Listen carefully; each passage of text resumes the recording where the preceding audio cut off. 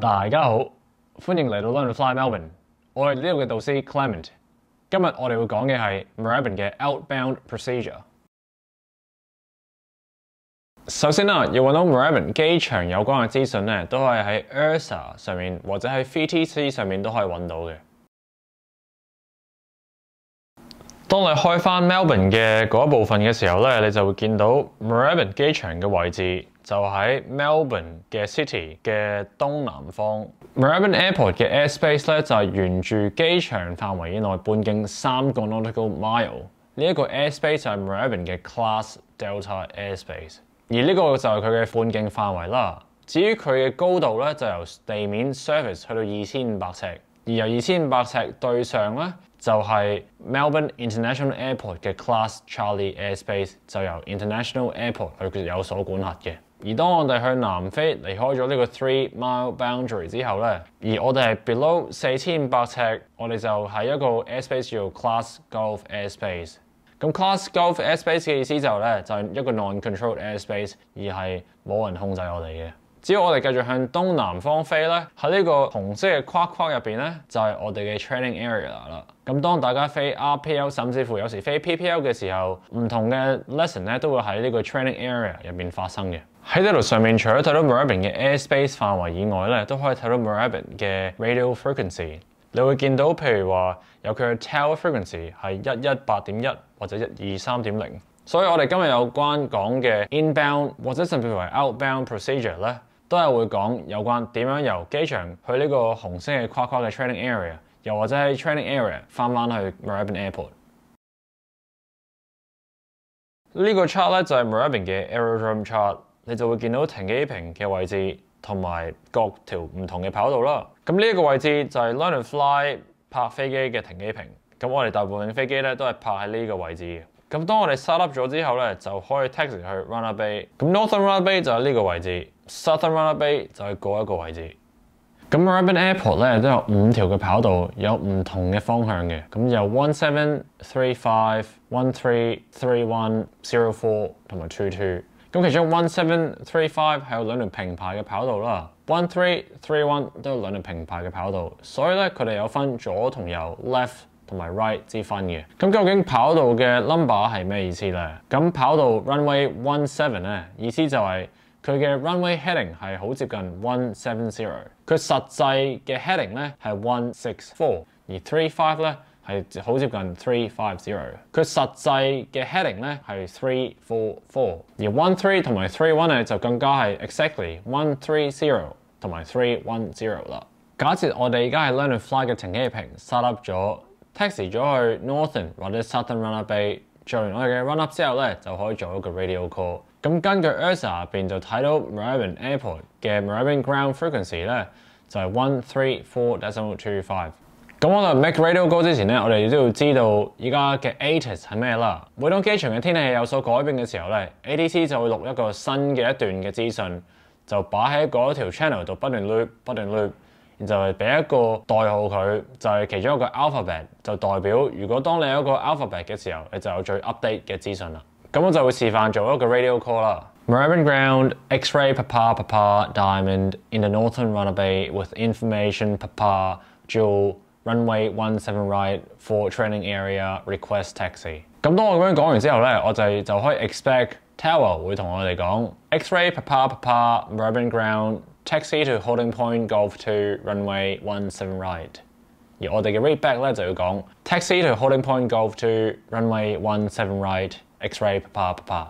咁呢個就係我哋嘅 clearance 啦。咁我哋就而家可以離開 runway bay 去 taxi 去 holding point Golf 2 runway 17 right。咁當我哋 taxi 去 holding point Golf 2嘅時候咧，就要切記要望到地下嘅一條線，唔可以超越嗰條線，要喺實線之前要停低。咁當我哋停低咗之後咧，就可以 apply park brake， 然後做我哋嘅 line up checks 啦。當然啦，如果機場唔係出緊南風嘅時候，而係出緊北風、西風，甚至係東南風嘅時候咧，所用到嘅跑道都係會唔一樣。因為跑道嘅唔一樣 ，holding point 嘅位置同埋 clearance 都會有所改變。如果機場吹南風嘅時候咧，就最有可能係用到 runway 17 left 或者 runway 17 right。如果要去 runway 17 right 嘅話咧，就要 taxi along taxiway Golf 去 holding point Golf 2。如果係 runway 17 left 嘅話咧，就要 taxi along taxiway Golf 去 holding point Golf。如果係吹北風嘅話咧，就最有可能用到 runway 35 left 或者 runway 35 right。如果要去 runway 35 left 嘅話咧，就要 taxi along alpha 去 holding point alpha 8。如果去35 right 嘅話咧，就要 taxi along alpha 去到 holding point alpha。而如果風向係由東南方出嚟嘅話咧，咁就最有可能用到 runway 13 left 或者13 right。13 right 嘅話咧，就去 holding point alpha 2，而13 left 咧就係 holding point Golf 3。而風係吹緊西北風嘅時候咧，就最有可能用到 runway 31 left 或者31 right。31 left 咧就係 taxi along Bravo 去 holding point Bravo 3，而31 right 就係 holding point Bravo。以上就係 Moorabbin Airport 嘅唔同 holding point 同埋跑道嘅 pairing 啦。當我哋做完 line up check 之後咧，就代表我哋係 ready 可以準備起飛啦。咁我哋都要做一個 radio call 去同 tower 講我哋 ready。咁視乎翻你喺邊一條跑道用嘅 radio frequency 都有唔同嘅。喺 Moorabbin 機場上邊，所有東邊嘅跑道咧所用嘅 frequency 都係118.1，而所有西邊嘅跑道咧嘅 frequency 都係123.0。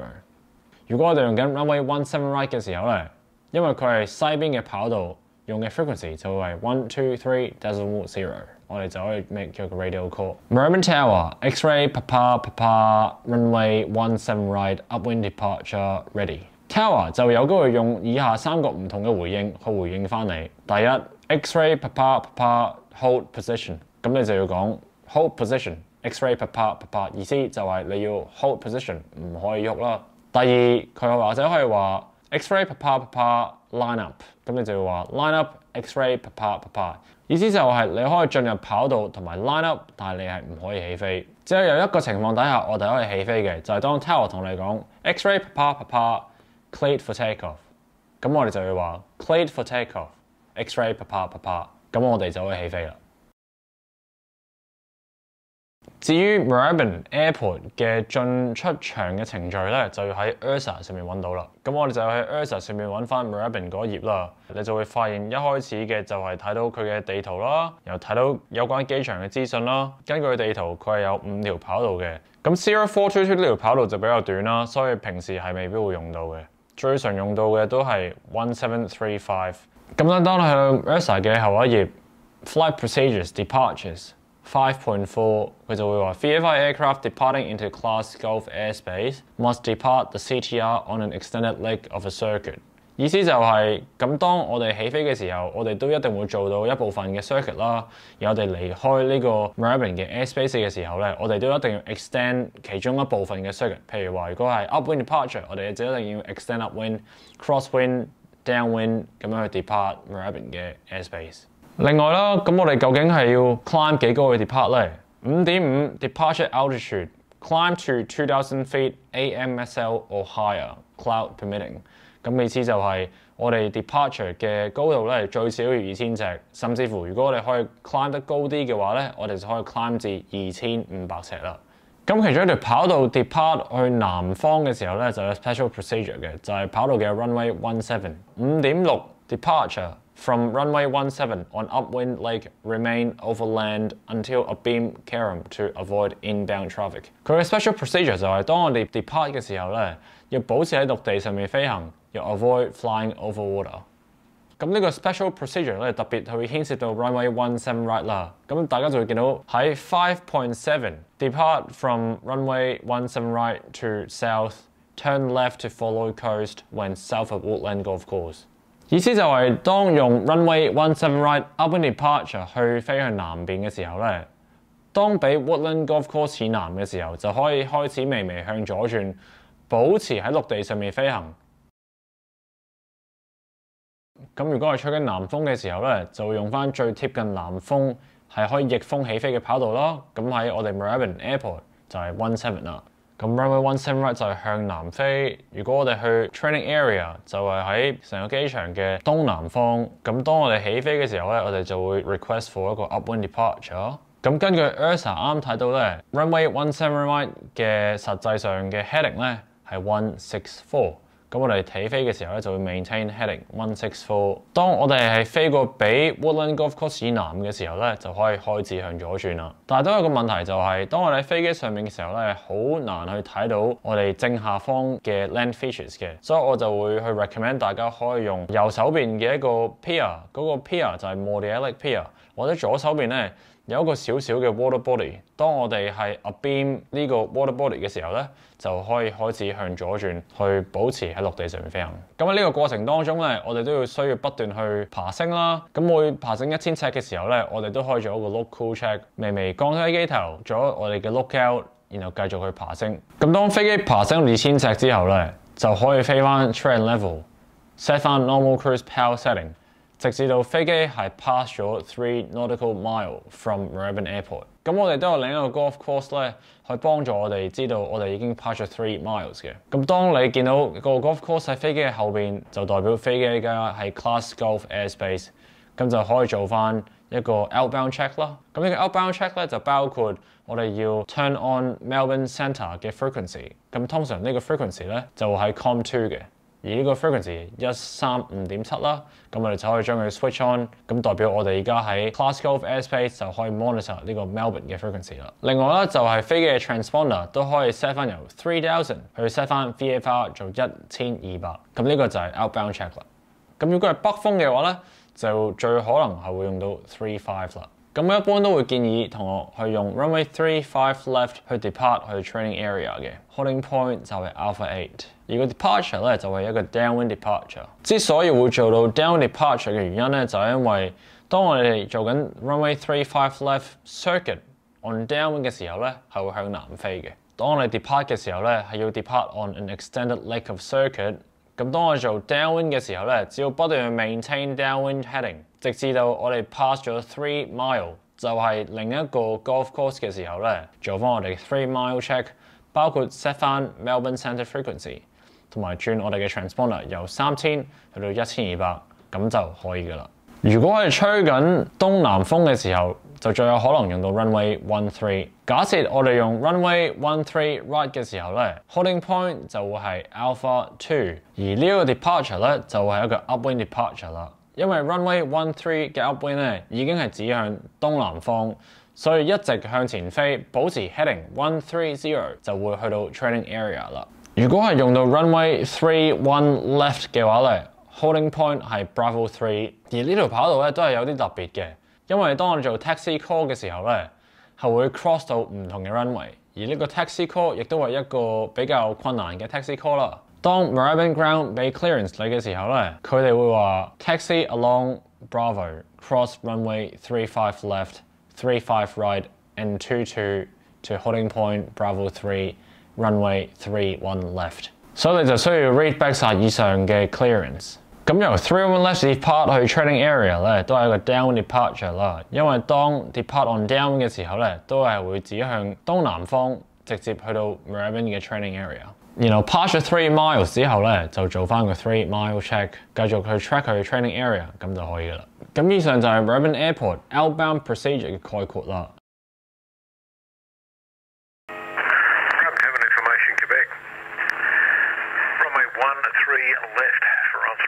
East frequency 18.1. Runway 13 right for arrival departures. West frequency 123.0. Wind 100 degrees. Minimum 10, maximum 25 knots. Crosswind maximum 15 knots. Visibility greater than 10 kilometres. Cloud view 3000. Temperature 28. QNH 1015.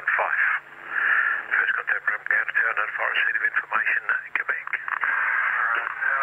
OK， 咁我哋而家 run up Beijing run up， 我哋有嘅 exit 係 Quebec。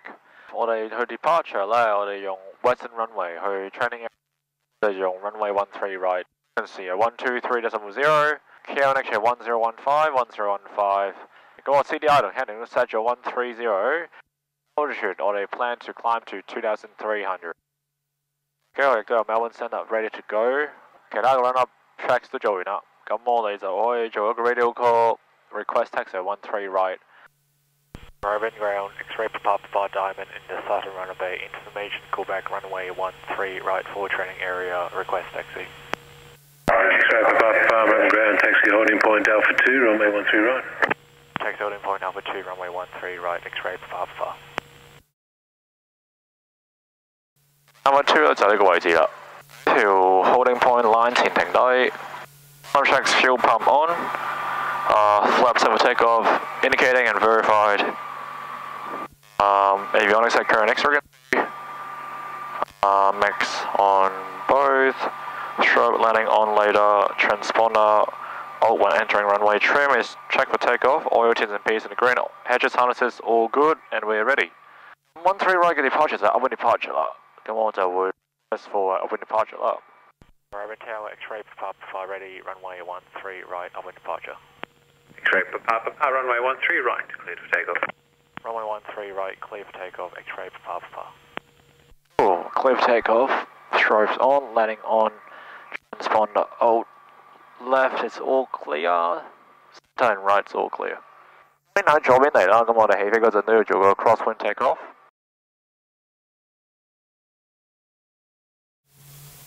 Okay, flaps up, fuel pump off, landing taxi light off. 繼續 maintain 住 heading 130， 一直向前咁樣飛咧，就會去到 training area 啦。Tic-tac, lower the nose and look out. All clear. 咁當睇到個 golf course 喺我哋右邊機翼後邊，就代表我哋嘅飛機已經 pass 咗呢個 golf course 就開咗嘅 3 mile check. Transponder VFR， 然後可以着 com to Melbourne Centre 去 monitor Melbourne Centre。佢係用 GPS 去 verify 我哋真係 pass 咗3 miles 啦。2300尺就可以 level off and power back to normal cruise。training area 咧就喺我哋前邊，你見到我哋正前方12點鐘咧就係 Cranbourne Race Course， 個 Blue Bridge 咧就係右手邊 ，Hampton Park 就係左手邊，所以仲可以開翻 map page 就會睇到 training area 咧嘅位置就喺我哋正前方啦。咁我哋繼續向前飛咧。會到達 training area 啦，咧就係 Moorabbin 用 13 right departure 嘅 procedure 啦。有幾樣嘢我都想大家要注意嘅就係第一，當我哋用唔同跑道嘅時候，都因為有唔同嘅 frequency 咧，都希望大家喺 make radio call 之前咧會 double check。第二，因為風有時係比較大嘅關係咧，喺飛機 upwind 嘅時候咧，都會有機會因為有 crosswind 有側風嘅時候而會向橫移嘅。所以都冇必要請大家可以保持 upwind tracking。譬如話，如果係 runway 17嘅話咧，就要繼續 track 住164。第三就係當我哋 pass 咗3 mile 嘅時候咧，請大家都要記得要做我哋嘅 outbound check， 要轉我哋 Melbourne Centre frequency 135.7， 同埋 transponder 由3000轉去1200。我哋今集嘅時間又差唔多，如果你喜歡有關飛機嘅 content 嘅話咧，歡迎可以 subscribe 我哋嘅 YouTube channel， 俾個 like 我哋。又或者如果你有任何嘅疑問，又或者有 topic 想我哋 cover， 可以喺下邊嘅 comment section 話俾我哋知。更加唔記得去 follow 我哋嘅 Facebook 同 Instagram。我哋下次再見 ，Fly safe。